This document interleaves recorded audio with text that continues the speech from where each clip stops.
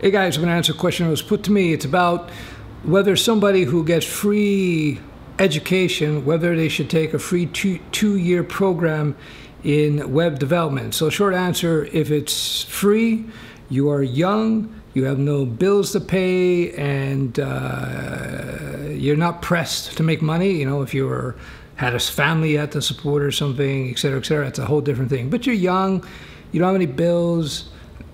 You could maybe work a part-time job, or maybe you're living at home at this point in time. Why not do it? So let me just read this email from somebody from Spain. Here in Spain, we have something called professional education, which is a 2-year free. They only pay the taxes formation. Formation just means 2 years of training. Formation, I guess in Spanish they say formation. In French, they say formation as well, so formation.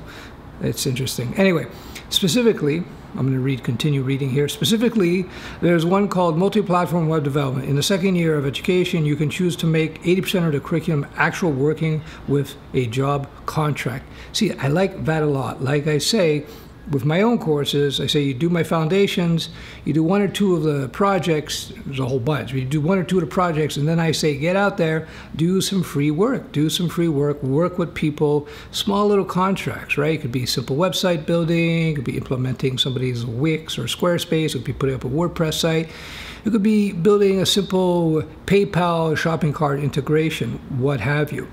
You don't want to get caught up in tutorial-itis. You don't want to be continuously just doing tutorials and tutorials, because ultimately people who do that, it's just they're a little bit afraid. So I like programs where they get you going quickly. 1 year, you got your training, and then in the second part of the year, it's 80% working on the job and 20% study. That's a ratio that I would recommend. So I don't know this particular program.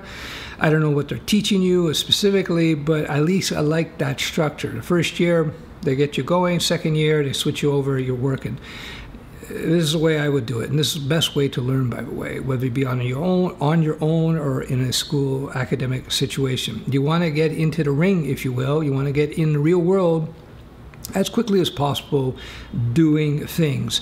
I equate this to pad hitters in martial arts. So I did a lot of fighting arts in the day, lots of boxing and a whole bunch of different styles.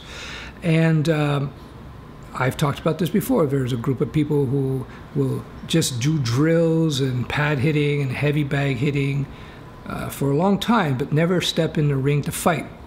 Whereas if you really want to learn to become a good fighter, whether it be Muay Thai or straight up boxing, or you want to get into Jiu-Jitsu or Judo or wrestling, I've done wrestling, Judo as well, you just want to get in there and you want to start sparring as quickly as possible. Once you have your basics down, get in the ring, start sparring, start doing the real thing.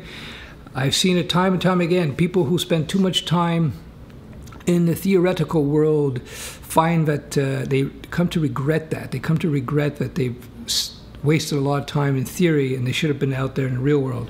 So this program, back to this program, if it's 2 years, it's free. The first year is theory. The second year, it's you go into the job market for 80% of your time. Why not do it? If you have no responsibilities, you don't have a family to support, that's great. Main thing I have concern about when we're talking about education, higher education, is getting into crazy debt, long-term debt. So if you can get a free training, 2 years, not too long, you can get the diploma at the end, which can only help. It's not absolutely necessary, that's for sure, especially if you're getting into contracting, small business, that kind of stuff. Diplomas are not very important at that point. It helps, but it's not super important. But if you can get something for inexpensive, and free is inexpensive, so you're fortunate enough that, well, you're paying for it in some way or another. You know, nothing comes for free. So, you know, if you're getting the education for free, that's because other people are paying more taxes to cover that.